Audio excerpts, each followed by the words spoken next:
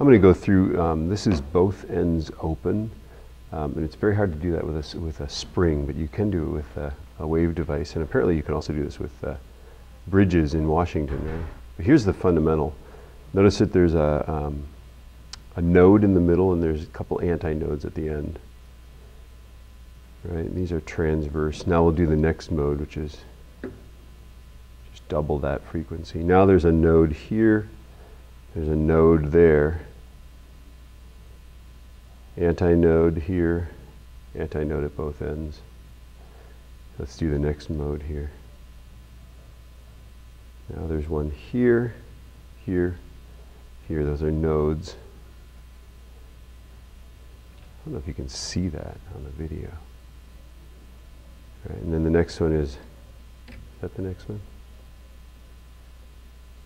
Right. So those are with both ends free.